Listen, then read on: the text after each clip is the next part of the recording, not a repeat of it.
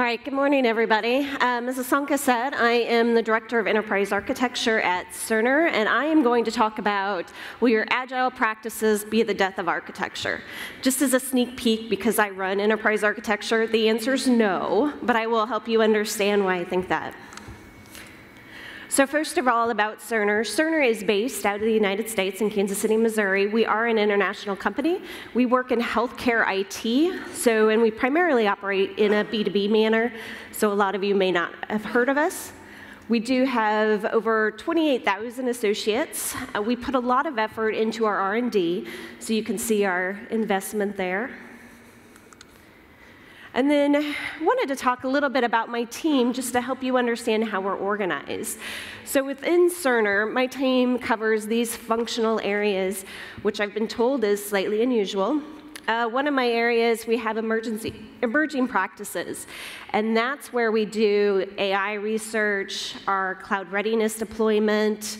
We also support information management, so all our data security, data architecture, data privacy. I have a group that does business process design, as well as associate engagement or employee engagement. And then, of course, we have information technology architecture, which tends to be your traditional architecture. And then we have a specific area involved with strategic program development. So those are things looking at just disruptive areas. How should we be organizing? What should we be doing around that space? So first, I wanted to start with Agile. So as you already heard today, and I'm sure you're aware of every day, yes, it's popular. So I pulled a couple quotes, one from Gartner in one of their architecture documents, that at least half will use a framework for scaling Agile development. And I love this one, and you'll see why in the next slide. The United States Defense Innovation Board put out a paper, and within it, Agile is a buzzword of software development.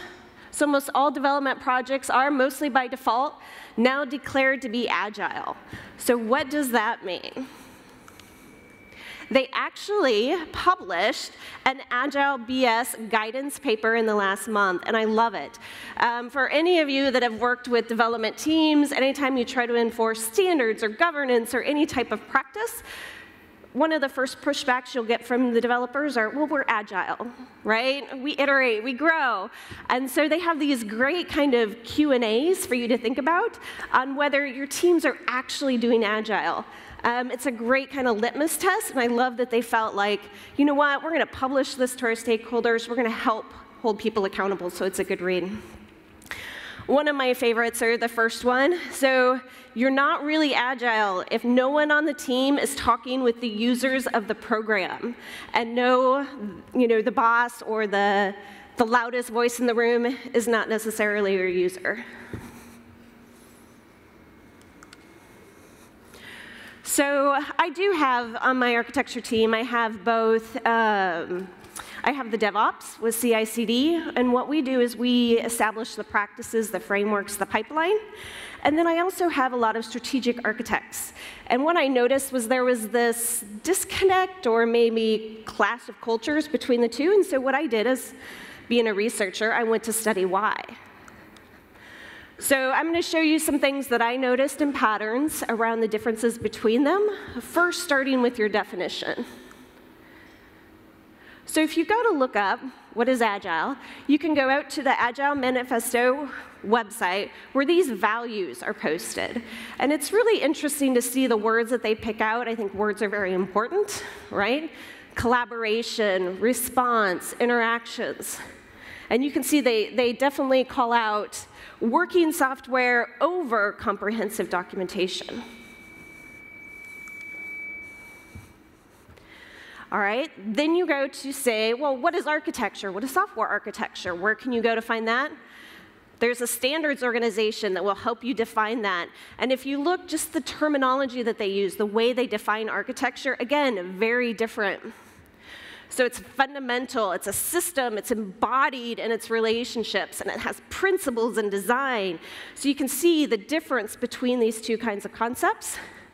One of my favorite things is also, even in the definition, they have a roadmap. So any of you fellow architects out there, you can appreciate the fact that not only is it a standard with numbers, but it also has its own roadmap to when they update it.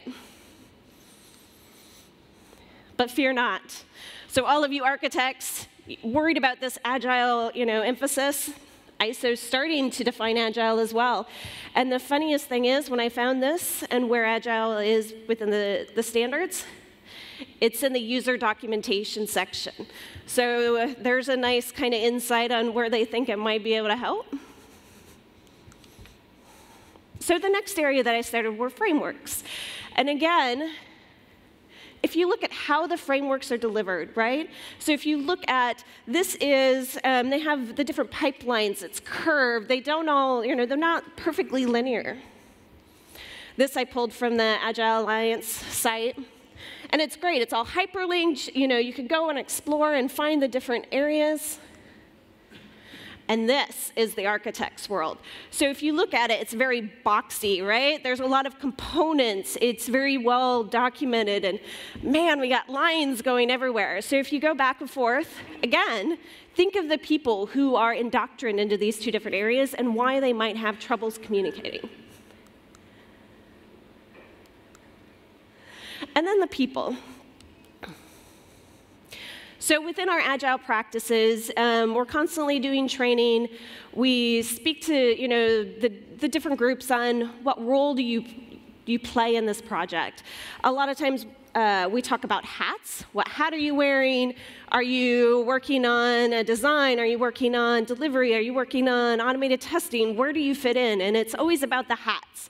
We literally have pictures of roles and responsibilities with hats, because it's around the idea that your hat will change depending on what the needs of the project is.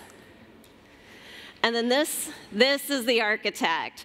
For those of you who haven't seen this, this is from The Matrix. And The Matrix, there's a guy, Neo, that goes through, realizes that, the world is false and it's all built on code. And he goes through all these struggles to find the end answer, and the end answer is the architect, right? And the architect has total control except for a few anomalies, and what he expects this, Neo to do is concede, follow the system, give up, and continue to work. Again, hats, architect. And then, if you look at team design, so there's the attribution to our friend Jeff at Amazon about if you can't feed a team with 2 pizzas, it's too big, right? And then on the other side with architects, our developers have given it a 4-letter word. So big design up front. That's what we constantly get told as we start to design or plan at the beginning. You're doing a 4-letter word, stop it. Well, guess what? There's reasons why we do those 4-letter words, and it's called planning. So, looking at it, the two perspectives do seem to be at complete odds. And it's not just us, so not just the architects within the software world. There's a current architect that I've been studying. He's a Japanese architect, Tadao Ando. And he has some really interesting perspectives on what is good architecture, how you contribute to your environment. And one of his quotes that he has is, "The speed of change makes you wonder what will become of architecture." So I like this because it relates not only in, well, it doesn't apply in software anymore, but also he's building these beautiful buildings. He has a unique take on how to use concrete, but use light to create these beautiful structures. This is one that I really liked. He was given the objective to make this Buddha statue more part of the environment. So this was his starting point. If you notice how bland and bleak and barren it is. And at times, I know when you guys are working on your systems, trust me, sometimes they feel like this. What he did, though, out of everything he could do, is he actually buried it. So his interpretation and his approach to making it part of the environment and natural was he built this hill of lavender on top of it and created this beautiful environment where, using concrete again and light, on how to make it more seamless and useful. like to think that we can do that with our systems too. So back to architecture, are we at the death of it, right? Even people who are making these beautiful buildings, they're starting to question, what do we do? Change is coming at us so fast. How do we possibly get our arms around it? But before you decide, so here's the real world. So for those of you who have started on your services journey, you're looking at microservices, you start to do all this research and you hear, wow, this is great. I call this architecture. So vendors will tell you, as you look into your different applications, here's what you're going to find. You're going to find the repeatable patterns. You're going to pull them out. You're going to create microservices. They're going to be published. The world is great, right? It's a marketplace. In reality, your applications aren't built like that. So for anybody who's been looking at this, so in reality, so take application one, say it's your HR data, right? You have some systems that have a lot of it, some systems that have a little bit of it, you have some systems that built multiple feeds, and then of course you have a whole lot of spreadsheets, right? Back to that human factor in some of your systems, you know, your data loads, your manual data loads, and then instead of that so-called secret sauce that you can pull out in your services, what you'll find is there's a whole bunch of, man, I'm brilliant coding that was done 8, 10 years ago, and nobody knows what it does anymore, but if you change one line, all of a sudden systems shut down. How do you make that work? So this is what we're actually dealing with. We want to be like this if we were to go off and start building, and we find out we're like this. So a goal of architecture would be to understand that. How do you help people get from the second picture back to the first picture? One of the things, again, that I like to do is relate software architecture to real-world architecture. I always call this the dinner table talk. So when I'm trying to explain to people what I do, and then how we do different types of architecture, I often use this slide. So when you're building your systems, you usually have different scope. One, you have an intra-system scope, and an intra-system scope is the architecture of that system will contain within it. It's just like if you were to go build a house, you would hope that you would have a blueprint of that house, or who knows, maybe you won't have a kitchen, or you'll end up with a bathroom with no door, right? Just basics in life. The next level of scope, we go to the inter-system scope, and this is really about taking a business process, which is why I have process in my group, taking a process and mapping it from data origin all the way through to where decisions are made. It may be one system, it may be 5 systems, but it's really making sure that we have connectivity, the data is getting there in the right amount of time, that we trust the information flowing. You do this today in your development communities and your business communities that you expect when you go in, you know, I want to build a gas station in the middle of this neighborhood. Do we do that? I don't know. So what we do is we have plans around, you know, different development groups to say, here's how things relate, here's what fits, here's what doesn't. And then we get into domain scope. This is primarily where my team operates, which is really like city planners, is what I call this. So our job is to look ahead. It's to say, all right, we see all this development going on. Does it make sense? Is this a place where we'd like to build? What are the standards? What are the safety issues? All of those types of things, and we have a variety of tools to do that.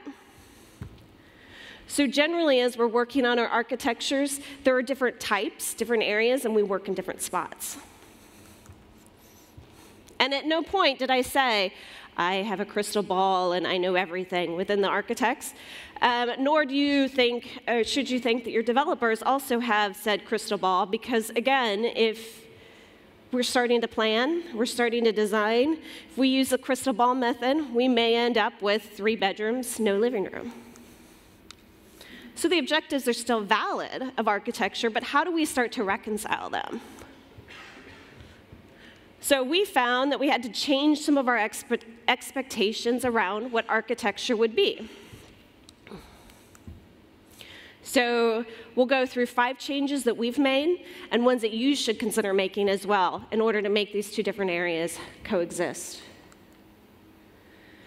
First, and it goes from both areas, you have to realize one size does not fit all. So as you're trying to modernize, as you're trying to create standards, governance, you have to understand that no one size will fit all, but you can still categorize the different changes in your systems.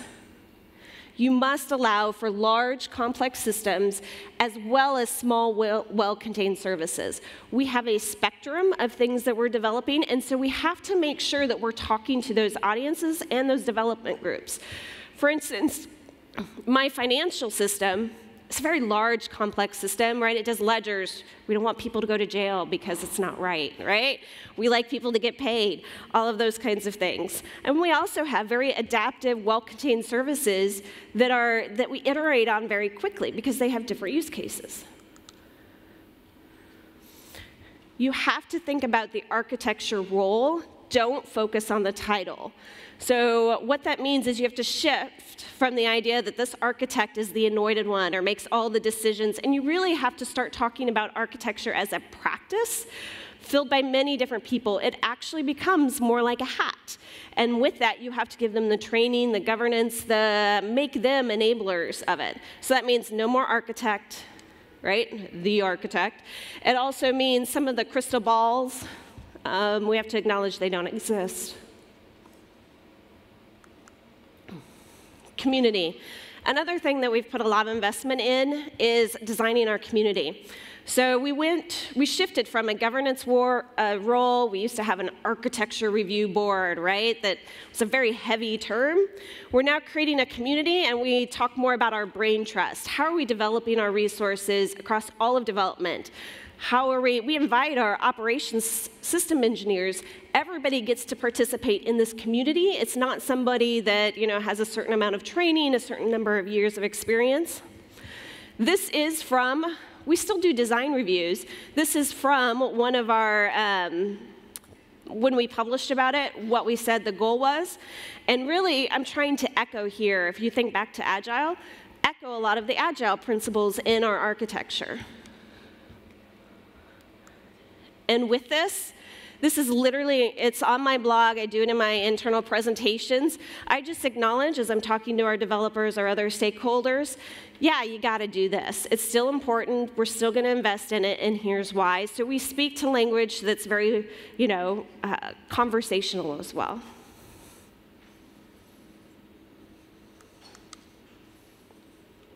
All right, so my next thing, I am an architect at heart. I love to draw. That's how I think. That's how I communicate.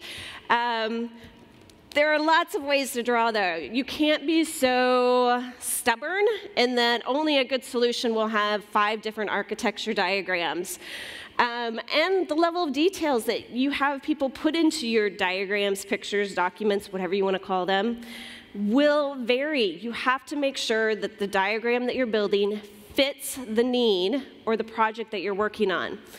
This is one that I drew around our enterprise data platform, and you'll see we have cloud, we have on-prem, it talks about our API work, our BI, and so on. But you'll notice this is literally one of my diagrams. There's no technology. When I first showed this to my executive stakeholders, they're like, wait, where's our partner names? Where's our technologies? It's like, no, this is a reference architecture. We're going to take a step back. We're going to start talking about functional requirements because we know our technology is going to change. We can't make a decision now that we expect to live for 3 years. What we need to do is make sure we're covering these functional requirements and supporting them that way. Of course, now mind you, the next slide in the deck, it floats in the technology vendors. So we didn't completely divorce forever, but these are the types of pictures that we're now using. Whoops. So Agile architecture. Just like we're doing Agile practices in development, operations, security, we also have to start thinking about and researching it from an architecture perspective. There's lots of different trains on thought on how to do this. We still go back and forth on which one we're going to do, just like I'm sure anybody doing Agile development does as well. What we try to impact to the community and to the people that traditionally lead our projects, so we still learn architecture you still have to learn. I have this picture on the board in my office that says, okay, just like we learn when we deliver, we learn when we discover, and we have to make it a continuous cycle. You'll notice there is no disconnect. We work together, we collaborate, we partner, and we iterate through it. The practices we've been telling our development teams, our other teams to do, we will do as an architecture practice as well.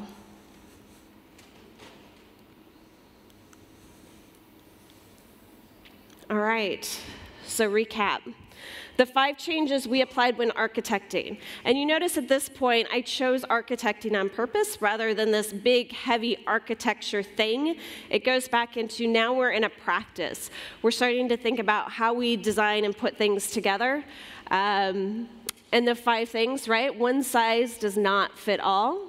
We're shifting from a particular title or anointed one mentality into a role. We really focus a lot on our community. We hold meetups. We do, we call them nudges, tech nudges, like little blips out to our development community. So we try to make it more engaging. There are many types of diagrams, right? Pick the one that works best, not the one that you think is the absolute only way to communicate forever. And allow flexibility when architecting, right? You iterate, you take feedback, you work with the different groups. So I'm going to bring it back to the Japanese architect that I have been studying. I really think his perspective that he looks out for in the buildings that he designs, again, really resonates in the software that we design as well. So it is the age of discovery, and it has brought a disruption to our environment. And so architects are facing the age of responsibility. When you design and build something, you have to consider what you are taking away from the earth or your environment in order to make something new. So I really like that, and it's a good thing to keep in mind as we tell people when you're building these systems, when you're building these services, you have to make sure you're thinking of them as a piece of a whole, how you contribute back the things that you're doing.